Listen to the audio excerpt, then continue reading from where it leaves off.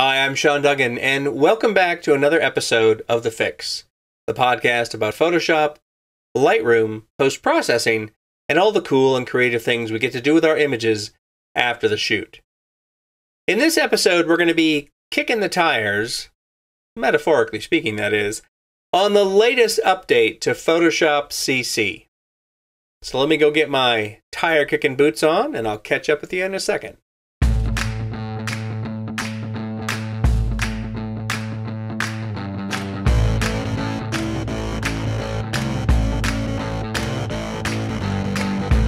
Well, thanks for tuning in and joining me.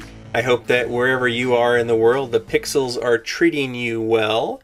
And speaking of pixels, we have an update to one of our favorite pixel pushing programs this week, and that is Photoshop CC 2015.1. The update came out on December 1st. So that was just earlier this week here as I record this now. And what I want to do in this episode is kind of check it out and take a look at some of my favorite new features and improvements. I'm not going to be looking at everything in the update. I'm mainly going to be concentrating on the features that I think are going to be of the most interest to photographers. And the whole kind of term or concept of kicking the tires, that actually harkens back to my predecessor on this program and the original founding host, Jan Kabili. She actually did a show earlier in the year for an earlier update to Photoshop, and she called it Kicking the Tires. So I felt that that was actually a pretty good concept there to describe what we're going to do. We're just going to kind of go out, kick the tires, see what we think about it, maybe take it for a test drive and check out some of the new features and see what we think. So without further ado, let's dive in to the latest version of Photoshop and start kicking tires. So one of the first things, I guess the first thing you're going to notice after seeing the different splash screen there is this new start screen in Photoshop. So of course, if you've been using Photoshop for a while, you know that in times past, whenever you open up the program, you would just see the Photoshop interface. You would see the tool panel and the options bar and the various other panels on the right-hand side of the interface if you had your interface set up using the default configuration. And now we have this, this start screen that allows us access to our recent files, our libraries, and our presets. Now let me clarify here that you're only going to see the thumbnails of recently opened files, as you can see here, only after you have opened those files up into this new version of Photoshop. So if you're just opening this up for the very first time after upgrading, what you're going to see is you're going to see kind of these blank generic thumbnails of your recently opened files. Or if you're viewing it in list mode, which you can get to by clicking on this little list icon here at the top, you will see a list of the file names, but you'll only see the thumbnails once you've opened them up into this new version of Photoshop. So in addition to seeing our recent files, we can also choose libraries. And if you've created any libraries in Photoshop and want to open up elements from them, you could do so. For example, I have here a library that contains elements associated with my logo. So I could come over here and click on that and open that up. And I can also choose to open up a new file based on kind of common presets that are baked into this version of Photoshop. So you can see we have presets for print documents, web documents, mobile app design, docs, film and video, etc. If you wanted to open up the kind of familiar new file dialog, which you're probably used to, you can just click on new or choose Command N. And that brings up this updated version of the new file dialog, updated with the new Spectrum interface design. I'm just going to cancel that. You can also get to that by choosing Custom Document down below here. And you see we get to that same dialog. Or you can just click on the Open button, and that's going to bring up a standard Open dialog that you're used to. And since that is going to be your operating system dialog, that's going to look, the same. And at the bottom here are shortcuts to the Adobe stock service and shortcuts to various videos and libraries that are out there on the web. Now, I imagine that not everybody is going to be really thrilled with this new start screen here. Certainly, it's pretty useful, I guess, if you want to have access to files you have been working on. But if you'd rather have it return to the previous behavior, the legacy behavior, the way that Photoshop behaved in the past, there is a way you can turn that off. And your first hint of that is this little gear icon here up in the upper right. And whenever I see a gear icon in software, that kind of suggests to me that this is a place where I can make changes, like a shortcut to preferences or something. And if I go into it here, I can see that it definitely does refer to hiding the Start Workspace, but it doesn't allow me to make any changes here. It just kind of tells me where I have to go to do it. So it tells me I have to go to the preferences to change that. You know, I kind of regard that as a user interface fail on Adobe's part here. And if not a fail, then certainly just a kind of a lazy tease. Because if you're going to show a gear icon, in my opinion, which is sort of, you know, near universal in software, to indicate that this is a place where you can make changes or access the preferences. If you're going to show a gear icon, you should allow people to make a change there. Or at the very least, what they should have here is a button that would take me to the preferences. Instead, I kind of have to go all the way over and open up the preferences. On a Mac, that would be here in the Photoshop menu. And of course, in Windows, that would be in the Edit menu. And I might as well go there now and turn that off. So here is this checkbox preference right here. Show Start Workspace when no documents are open. I will turn that off. Now down below, there's a similar preference here that says Show Recent Files Workspace when opening a file. So I'm going to leave that on just so we can see what that looks like. By the way, the shortcut for accessing the preferences is Command-K on a Mac or Control-K on Windows. I'll just click OK there. And while I'm here, I might as well click on a file to bring that into Photoshop. And now, if I chose Command-O to open up a new file, here is what that other preference is going to do. It's going to show the Recent Files workspace over here on the side. So you can see I have the access to my recent files, and I can view those either in the thumbnail view, which we have here, or in list view. I can choose open or new from these buttons at the top here. And again, here again is this tease up here at the top, the little gear icon, which doesn't really allow you to change anything. It just tells you how to go and change it. I'm just going to tap on close here to close that recent files dialog. And let's move on to the next cool thing about this version of Photoshop, and that would be customizable toolbars. So if I come over here to the bottom of the tool panel here, or the toolbar, you can see that there's this little ellipse down at the bottom, these three dots that are, you know, just below the zoom tool and just above the foreground background colors. If I click and hold there, you'll see it says Edit Toolbar. So let's open that up and take a look at that. So the way that this works is you can customize your toolbars simply by dragging and dropping tools out of the toolbar section here over onto the right into the Extra Tools section. So for instance, you know, I'd never used the single row marquee or single column marquee. Let's get rid of those. And the artboard tool, I might play around with that, but you know, for now I'm not going to use that, so I'll get rid of that. Now, one thing you can do is you can move entire sections here out of the toolbar. So let's find a section that I want to remove here. Well, let's take the blur, sharpen, and smudge tool. If I want to get the entire section out, notice that if I hover over a tool, that tool is highlighted in blue. But if I move my mouse up a little bit, or rather my cursor up, I should say, it then highlights the entire section. Then I can just, well, it's very kind of touchy here. Then I can grab that whole section, there we go, and take that out. Now, another thing that you can do here, which is pretty useful, is that you can change the shortcuts. You'll see that the shortcuts are listed here. And if I just click on that, it highlights and I could choose a new shortcut. So for instance, I got the rectangular marquee tool selected. I can just choose A, and then I've changed that shortcut. So now A is going to be my shortcut for the rectangular marquee tool. Now, of course, that makes no sense at all. So I am going to set that back to M. Now, there's an interesting little option down here at the bottom that says disable shortcuts for hidden toolbar extras. What that means is if there's already a shortcut associated with a tool, but that tool is kind of stashed over here in extra tools, you can take that shortcut and assign it to a new tool.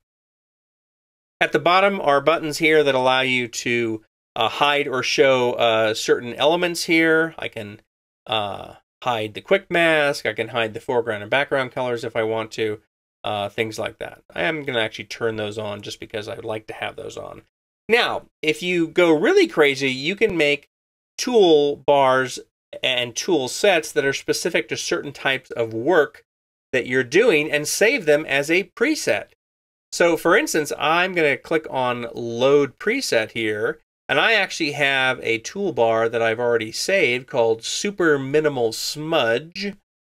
And there we have it. You can see over there in the toolbar, I only have one tool, the incredibly useful smudge tool. So that's for those times when I just kind of want to zen out and open a document and only use the smudge tool there. But I'm actually going to set that back to restore defaults here and click on cancel just to get out of here. Now, by the way, you can access that customize toolbar dialog not only by clicking down here on this little ellipse down at the bottom of the tools, but also by coming up to the edit menu, and then you can just choose edit toolbar, and that'll bring up that same dialog. So let's move over to Adobe Camera Raw next, because there's an interesting improvement that's been added there. So I'll open up a raw file. And actually, the first thing I'm going to do here really doesn't pertain to anything that's new, but I'm just going to do it because I can't stand it, and that is to straighten this file out. So I'll just click on the little level tool up here in the toolbar and just drag over that crooked horizon there to level this out. Double click in the bounding box, and now the picture is leveled. And I'm happy, and I can continue with the podcast without going crazy. All right, this version of Camera Raw, which is Camera Raw 9.3, has the usual additions of new cameras that have been added, as well as new lens profiles.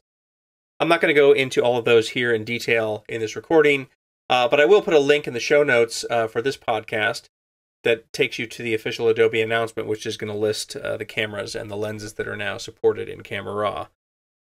And you can find that at thisweekinphoto.com/TheFIX and just go find, this most recent episode.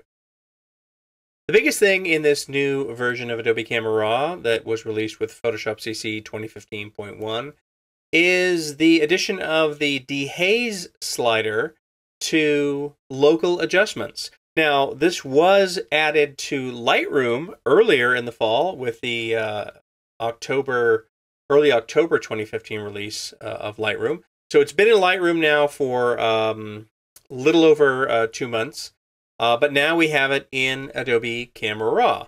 And so the way that works is I'll come up here to my adjustment brush in the tools up in the top left part of the Camera Raw dialog. And I'm going to come over here to the dehaze slider and move that up a little bit. And of course, this is a coastal shot here, and oftentimes we do get haze in coastal shots like this, although of course haze does show up in a lot of other types of pictures.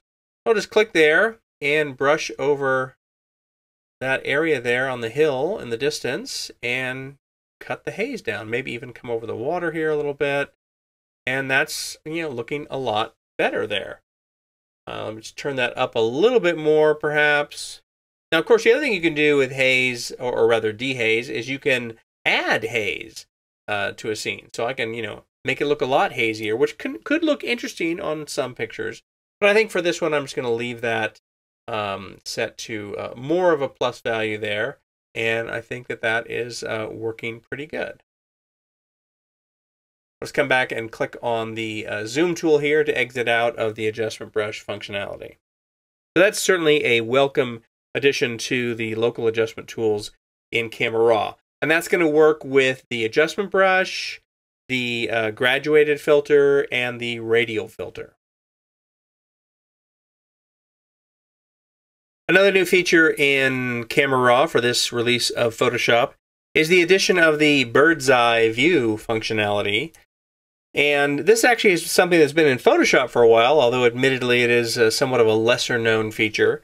But what it allows you to do is define an area that you want to zoom into to get to 100%, and then easily kind of come back out and navigate around to another area and then instantly snap back to 100% view in that area. So the way it works is, no matter what tool you happen to have active, you want to hold down the H key on the keyboard, keep it held down, and click on a part of the image that you want to zoom into. And you can see here that I'm now into 100%. And then if I hold down H again and click and hold with the mouse button or the trackpad button, it zooms me back out, but I can see the bounding box there, the little rectangle defining what that 100% view is, and I can actually drag that and move that somewhere else, and then when I let go of the mouse button, it zooms me back in to that view, so I can inspect critical focus, or maybe look for areas that I need to spot, or something like that.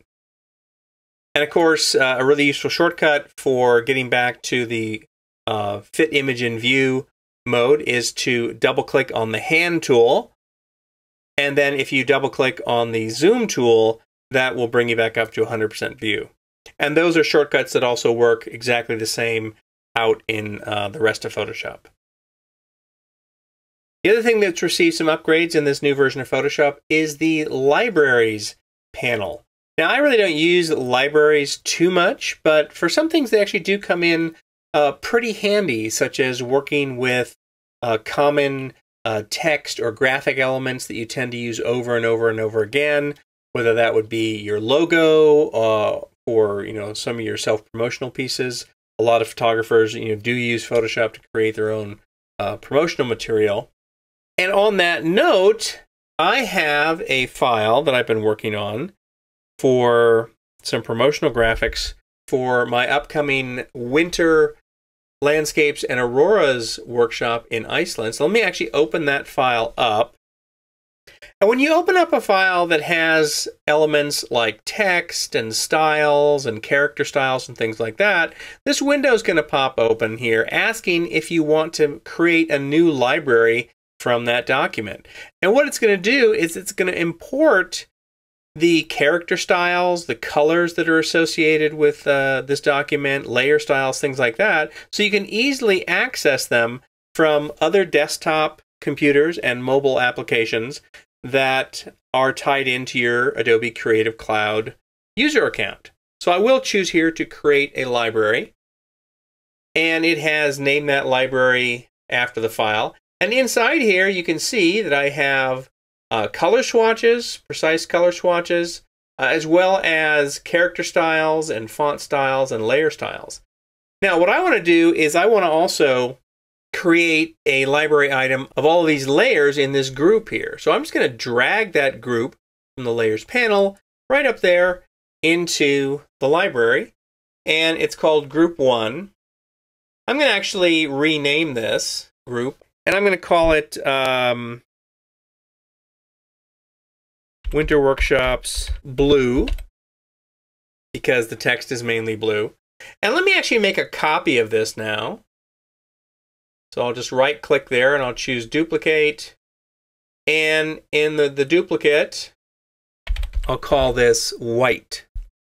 And now I can actually close my original file here. So I'll just choose Command W to close that. And what I'm going to do first is I'm going to, on the one that I named Winter Workshops White, and if I mouse over that, I can see the little tooltip label. I'm going to open that up by double-clicking on it, and it opens that up into a new file here. And I'm just going to change the text color. So I'll click on the bottom layer, and then I'll shift-click on the top layer there. And then with the Type tool active, I'll come up to the Type color swatch, click on that, and then just choose white and click OK. So now this library item has been changed to where the text is white. I'll close that and choose to save that.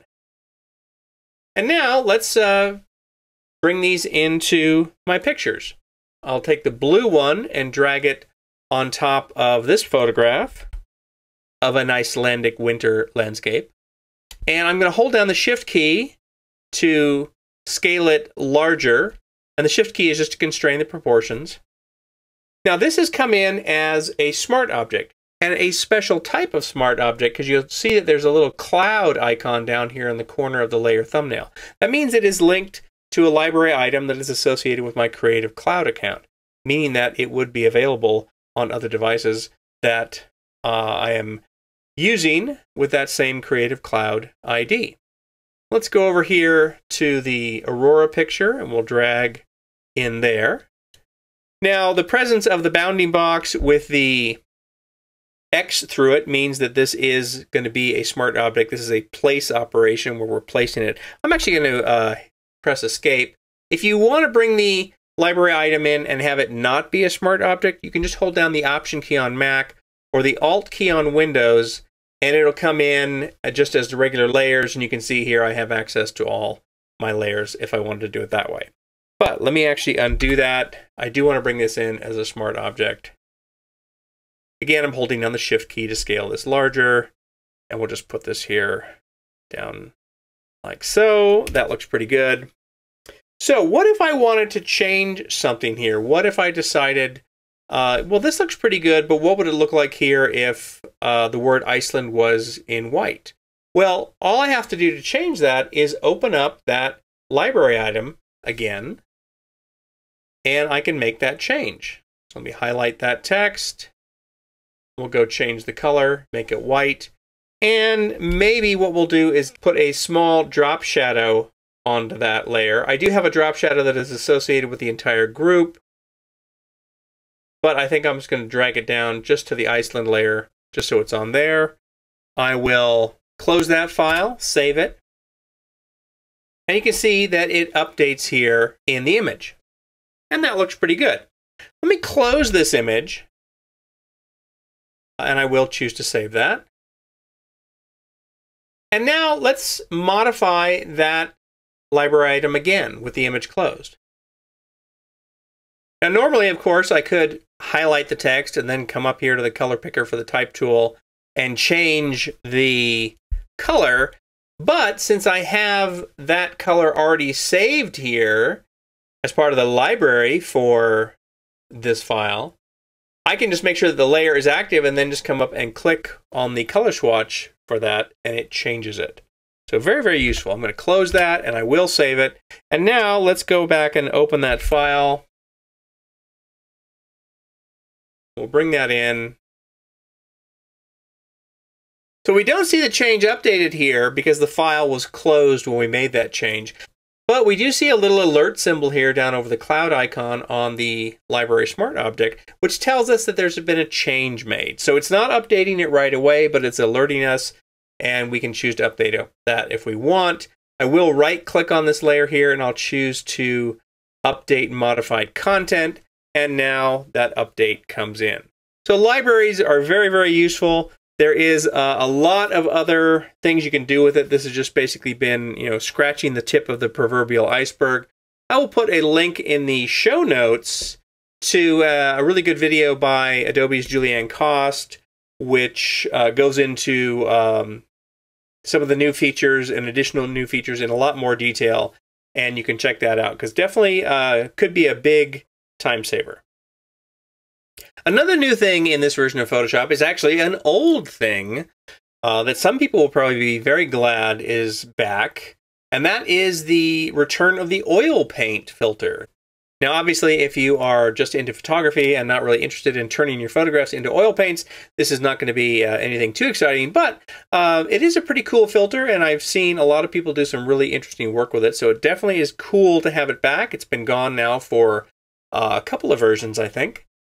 So where you find this is under the filter menu, down under stylize, and there you'll see oil paint, or you might see oil paint, because you can only use this if your graphics card supports OpenCL. So if you see it dimmed down here, as I have in mine, the reason could be one of two things. One, either your graphics card does not support OpenCL, or It does, but you just don't happen to have it turned on. So let's go and see where you would find that to turn it on. You have to go into the preferences, under performance, and then under graphics processor setting here, you go into advanced settings. And then if you are able to use OpenCL, you will be able to check on this. However, on this particular computer, I cannot, because this is an older computer, so I cannot use the oil paint filter on this particular computer. However, over on my other computer, if I go into my preferences and go into those advanced settings, I can see that I can turn OpenCL on. And once I do that, then I do have access to the oil paint filter.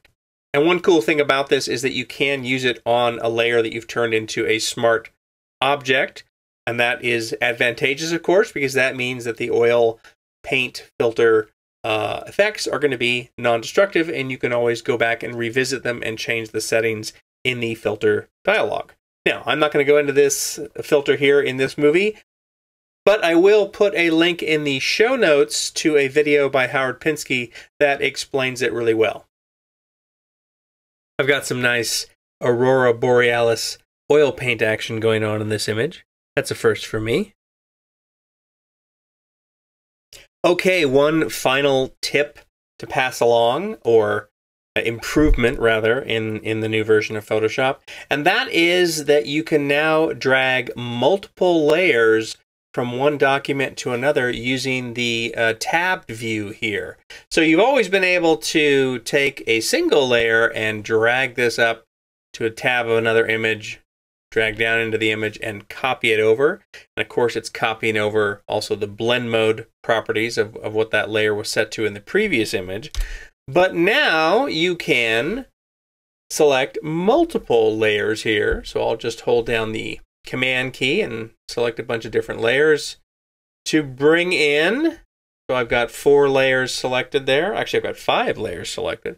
I'll get my Move tool here and I'll just drag up to the Name tab of the other file, come down in and drop it, and there we have it. Very, very cool and very, very useful. And if you are somebody who does compositing or even just works with common sort of text and graphic elements, maybe that you're moving back and forth between promotional pieces or products that you're creating for yourself, this is a really, really useful shortcut. Definitely glad to see that here in the latest version of Photoshop. So there you have it, a sampling of some of my favorite new features and improvements in the latest Photoshop release, the 2015.1 update, which came out on December 1st.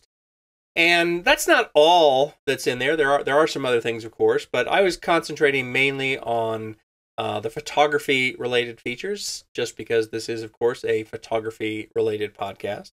But there are some other interesting new features and improvements in the release, particularly in how you work with fonts, as well as working with artboards.